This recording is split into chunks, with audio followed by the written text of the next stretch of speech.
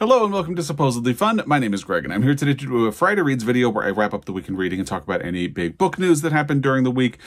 I have had a whole wild week of reading. I managed to finish 2 books this week.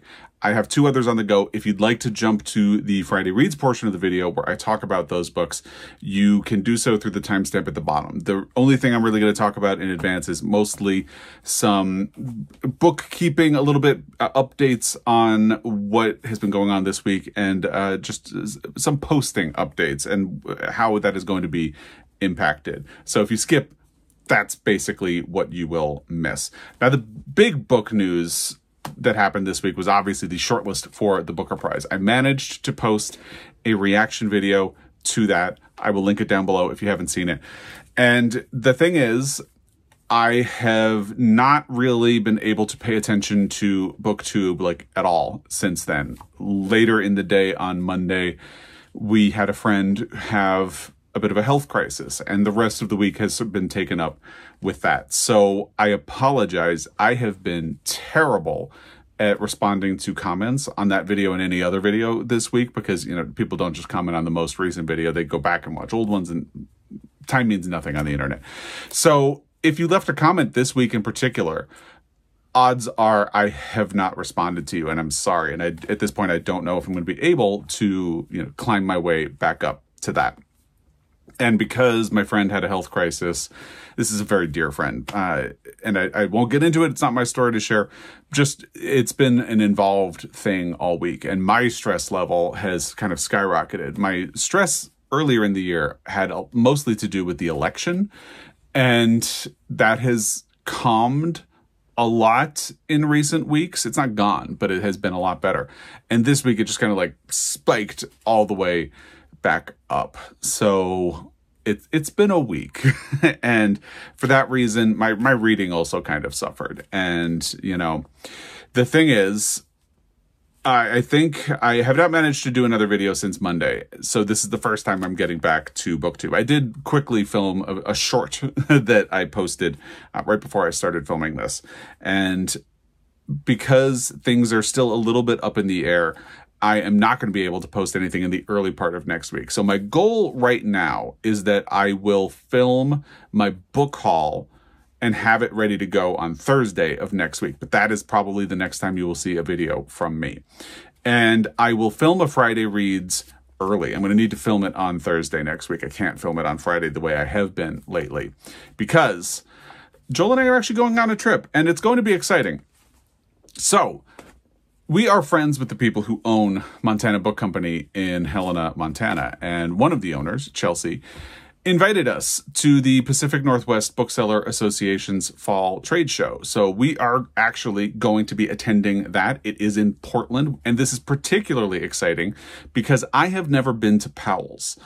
And that is something that is on my bookstore bucket list. So this is actually a really exciting trip because I haven't been to a book show since I worked in publishing and went to Book Expo. I was working, so I didn't really get the full Book Expo experience, but I did manage to attend, and this is obviously not going to be on the scale that Book Expo used to be at, but it's going to be really exciting. We're going to meet some really cool people. There are some authors who are going to be speaking there and doing breakfasts, and I am not going to talk about that right now because let's see how much we'll tell stories afterward about some of the people that we got to see. And I'm really excited for that. I'm excited to finally go to Powell's. So the downside is not only is the situation with my friend making it a little difficult to post right now, but then I have to get ready for that. So my plan is I will film a book haul for Thursday of next week. I will film a Friday Reads in advance. If I can, I have an idea for a video that I can post on the Monday after that, which is September 30th. Here's the downside. The downside is I have my list of book prize dates in front of me. October 1st is the date that the National Book Award is announcing the shortlists, and I will still be in Portland. There's a chance, if I wanted to, I could probably film a reaction to the shortlist from the hotel room, and I don't want to commit to that because it's just a lot. Yeah, I'd rather kind of have fun at the trade show with Joel, because Joel will be going with me and doing that. So I am not going to be able to film a reaction to the National Book Award shortlist until I get back at the earliest. So it'll be a little late. So just so you know, it will be announced on Tuesday, October 1st. The likelihood is that if I do a reaction to it at all, it will be when I get home. So you won't get it until Thursday of that week. And we'll just have to go from there. But so that is sort of the update about posting, because it will be just like a little bit sparse. It was a little sparse this weekend compared to normal. You know, this is kind of the level most people post at. And because I work from home, I can usually manage to do 3 videos a week. And this week was just one of those circumstances where it was like, you know, there's stuff going on. I need to let myself have some leeway to not constantly post and update. So thank you for your patience, and I appreciate that. And yeah, if you want to look out for the shortlist for the National Book Award when it is announced, feel free to do so. I will probably do a video when I get back, but you know, we'll see. Maybe I'll have a whole lot of other things to talk about when I get back. The other thing to mention this week, other than the Booker Prize shortlist, is that the trailer for the adaptation of Claire Keegan's Small Things Like These was released. So the movie adaptation will star Cillian Murphy from Oppenheimer. You probably know him from a lot of things, but his most recent role was Oppenheimer, which won him an Academy Award for Best Actor. Rightly so, I would say. And that feels like very good casting for the protagonist of Small Things Like These, which, if you have not read, is a fantastic book. I absolutely love this book. This is sort of the main impetus behind my recent love of shorter books, because this is tiny. I read this in one afternoon, and you could certainly do that. If you need something for Shorty September, this would be a wonderful book to get in, especially since that film adaptation will be coming. And the trailer looks really good. I will link it down below so you can check it out. It looks so good. I am really looking forward to that. There is also a film adaptation of Foster by Claire Keegan. It's called The Quiet Girl. It is on Hulu. It is subtitled because it is in Irish. And we have had it saved to our watch list, and we just have not gotten around to it. So I need to make that happen as well. But yeah, if you want to get a shorty in, Foster would be great as well. But Small Things Like These for sure. And check out the trailer. I think it looks amazing. And Emily Watson is also in it, and it just looks really good. So that is something that is coming up. So let's move to the actual Friday Reads portion of the video. As I said, I finished 2 books. Luckily, I finished both of those before the big stress ball of the rest of the week came up. The first one that I finished was The Prime of Miss Jean Brodie. Let me not drop it. I had just started this when I talked to you in my last Friday Reads video, which will be linked down below as well. I think I had gotten maybe 20 pages in, something like that. And this is a pretty short book. So once I actually sat down and spent some time with it over the weekend, I flew through it. It's 128 pages. And I will say in this edition, the type is a little bit tiny, but I still absolutely flew through it. And one thing that's really interesting is that I had seen the movie several times in the past. The film adaptation was released in 1969, I believe, and it starred Maggie Smith as Miss Jean Brodie, who was in her prime. And Maggie Smith won an Academy Award for Best Actress for that. Rightly so. It is a fantastic performance. The movie actually kind of downplays some of Jean Brodie's romanticism of fascism. In the movie, she talks about Mussolini a lot in ways that seem a little naive about how he has his country in order and things like that. And the book goes a little further. Nazis actually kind of come into it in a way that makes anyone who knows the way history went feel uncomfortable. This is set in the early 1930s. And the movie kind of downplays that, and the book gets into it. But so Miss Jean Brodie is a sort of eccentric teacher. She does not go along with the approved curriculum for the Marcia Blaine School for Girls. Every time she gets a group of students, she will select a few girls from that, and they will be known as the Brodie set. And she spends a lot of time with them talking about how to manage your appearance, about artists and love and the world and things like that, and sort of encourage them. When I first saw the movie, The Prime of Miss Jean Brodie, I was under the misunderstanding that it was a movie about an inspirational teacher. And that is not the case. It is very much a movie that is interrogating her influence over these young girls and whether or not that is appropriate. It is interrogating the response of these young girls to the influence that she has on them. And it is fascinating. It is an absolutely fascinating book.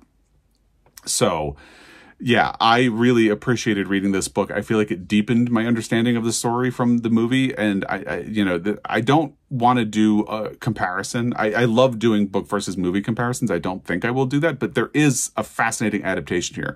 There are lines in the book that I remember from the movie. So in some ways it stays pretty close, but it departs in other ways. And there are uncomfortable elements of this story.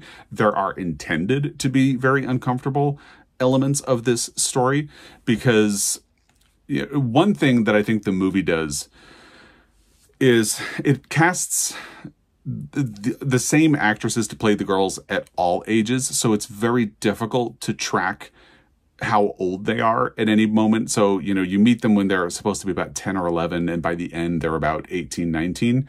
So it's sort of difficult to track that they're older at certain points when they begin like relationships with adult men.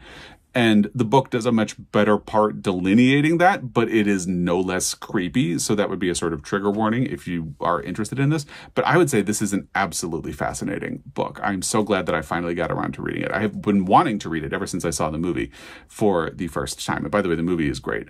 I think it's rentable, but it's not streaming anywhere, I think. I could be wrong about that. But yeah, Maggie Smith is amazing as Jean Brodie, and it's really good. So I'm so glad I finally got around to this. And it made me interested to read more Muriel Spark in the future.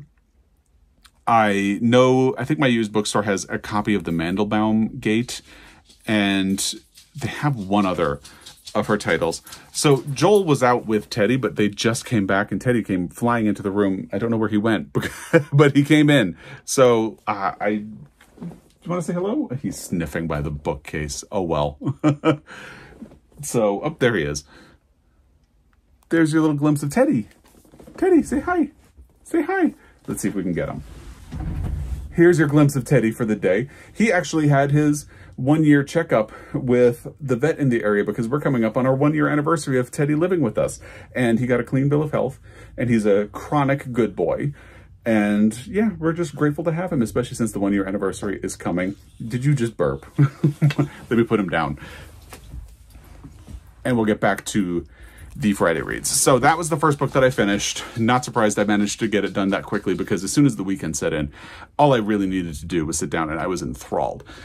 So looking forward to reading more Muriel Spark, and it's just a delight. The next book that I finished was Nicked by M.T. Anderson. I had actually been doing this on audio, even though I got the book from the library. So now that I have finished the book and I can hold it up to you, I'm going to return it to the library. And this was fun. I didn't love it, but I really liked it a lot. And it was a really good distraction. So the premise of this one is that you have Nicephorus, who is a monk in the town of Bari in Italy, which I mentioned last week, and I'll say it again, is the town in Italy that my mother's family is from. So I love a book with a map, and this has a map in the beginning. So there is the town of Bari, just at the tip of the heel of the boot. That's where my mother's family's from, and that's where all of the action begins. So the protagonists journey on a heist, essentially, from Bari to Myra over here. And they are intending to steal the body of St. Nicholas. Yes, the St. Nicholas that we know is associated with Christmas, but which people at the time that this takes place mostly knew as the patron saint of travelers. And the book kind of gets into the mythology of St. Nicholas, but basically back in the day when this took place, if you were traveling the Mediterranean Sea, you probably spent a lot of time praying to St. Nicholas. And Bari is experiencing a pox. A lot of people are ill and dying. And Nicephorus has a dream about St. Nicholas. And he tells his boss, is that an archbishop? I think it's an archbishop. And the boss essentially interprets Nicephorus's dream as St. Nicholas sending a message that he is unhappy with his resting place, so they need to steal St. Nicholas's body and bring it to Barry. St. Nicholas's body, as was rumored of holy relics back in the day, was believed to have healing properties. Specifically, his bones were believed to ooze this sort of bilious fluid that had healing properties, which was particularly appealing to people in Barry where there was a pox. And you can see on the cover of the book, there's a bit of an ooze coming out of the skull on this cover. So Nicephorus, who's sort of chronically honest and a good man and has a measure of actual faith, is sent along on this mission with a relic hunter named Tune, who has stolen other holy relics for other cities, to sort of verify that what they ultimately get are the actual remains of St. Nicholas. And Tune is sort of Nicephorus's opposite. He is chronically learning how to use other people to his advantage. He is very dishonest, but they form a sort of unlikely friendship. And the details of that relationship are really interesting. I would say it's almost a good idea to avoid looking at some of the tags that come with this book on Storygraph because it almost feels like a spoiler. So I would avoid those if you want to really go in and appreciate this book for where it ultimately goes. This was a lot of fun. The dynamic between Nicephorus and Tune is fun. It's a bit of a fable, and I admit for part of it I was a little confused because in Tune's group on the boat that he has someone who is referred to as a dog man. And I kept trying to figure out throughout the book, like, is this an actual dog man? Or is that supposed to be, like, is that something I'm just not familiar with historically? And then at the end, there's a brief interview with M.T. Anderson where he talks about how he wanted to keep elements of fantasy. So I guess it is like a literal dog man. But it also plays with notions of religion and faith and in really interesting ways, and what is truth and what is not, and how faith can be built on things that are not true, actually. And really interesting ways of playing with that. And actually, the more I think about it, the more I appreciate it. I liked it. I had a lot of fun getting through the audio, but I didn't think I loved it. I said it at the beginning, I didn't love this. But actually, it's a really interesting book to talk about. And in talking about the places it goes and the sort of intellectual heft that comes with this journey and what it means, probably is going to actually stick with me for a long time. So I really had a good time with Nicked by M.T. Anderson, although I will be returning it to my library. I did listen to it on audio. The audio is fantastic. The narrator does a really good job navigating all of the different characters and their voices and things like that. So that takes us up to Monday. I finished Nicked on audio on Monday. I finished The Prime of Miss Jean Brodie, I think, on Sunday. And that's when everything sort of hit the fan. And I had already had an idea what my next audio would be. I didn't mention it. Did I mention it? I don't think so. So my next audio was Part of Your World by Abby Jimenez. And I had sort of planned that it would be next. And the reason I was interested in this is that earlier this year, I read Just for the Summer by Abby Jimenez on audio and loved it. It's one of my favorite books of the year. And when I read this book, I talked about how there's a bit of genre snobbery about romance, and I run into it a fair amount. I had gotten comments toward the middle of the year that I read too many romance books, and I should be reading like other more, intellectual or serious books. And what the conversation I had with Just for the Summer is, if that's what you think of romance books, you're actually missing out, because Just for the Summer taught me a lot about myself and helped me navigate some of my own like emotional trauma from childhood, but also helped me understand my relationship with my foster son better. I got that from this book. And hot dang, Part of Your World is doing it all over again. So what I didn't really know when I read Just for the Summer is that it's the third in a series. I don't know if it'll be a trilogy. I believe Abby Jimenez's next book that is scheduled to come out next year leaves this universe, but I didn't know that this was a part 3 and that they are sort of interconnected books. So the characters of Part of Your World come into play in Just for the Summer, and someone who's a best friend character in Part of Your World comes up in the second book, which is called Yours Truly, and then comes up again in Just for the Summer. However, I don't think you need to read these books in order, because the same sense of continuity that you get if you read them in order. It works if you read Just for the Summer first. And I actually really liked something that plays out as a plot twist in Just for the Summer. But if you've read Part of Your World first, you would kind of know that it's coming. And I would almost encourage you read Just for the Summer first so you get that same plot twist, and then you can go back and find out more about that twist. And I'll say no more than that because you should have that twist yourself. But really great book. And in Part of Your World, you have a doctor named Alexis who is driving about 2 hours outside of Minneapolis where she lives.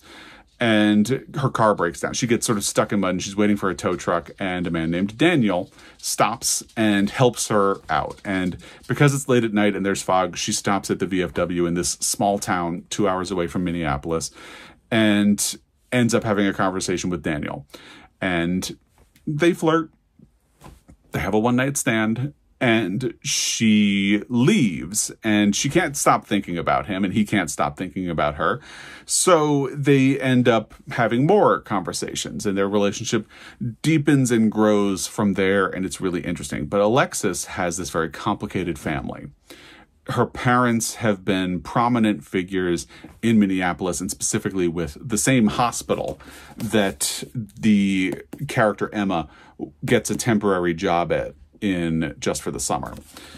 So again, you're sort of in the same world with a lot of the same characters. And yeah, so she is sort of navigating this complicated relationship with her parents and the expectations that they have for her.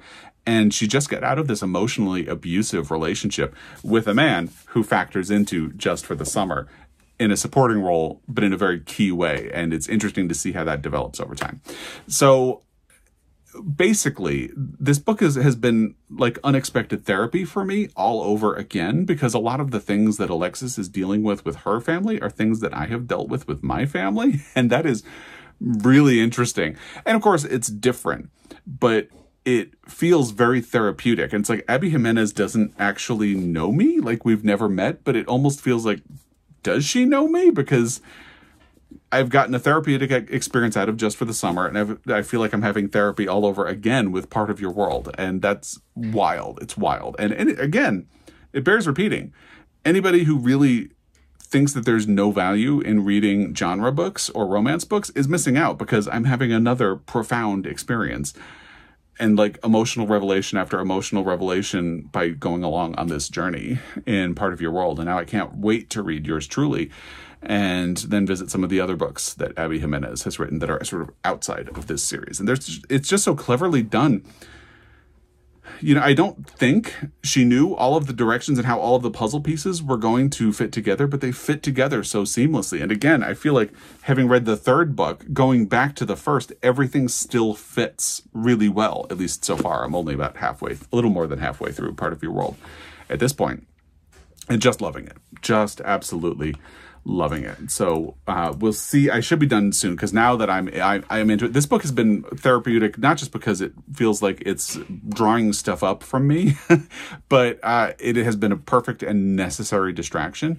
And now that we're a little later in the week and hopefully things are calming down a little bit, I am hoping to be finished with it. I'm able to focus on it a little more. Like, I tore through a good chunk of this book yesterday as I'm filming this. I was at, I think, 8% at the beginning of the day, and I was at 41% by the end of the day. So I flew through a huge chunk of the audio, and I can't wait to get further. Now, I was still thinking of shorties at the beginning of the week when I finished Prime of Miss Jean Brodie.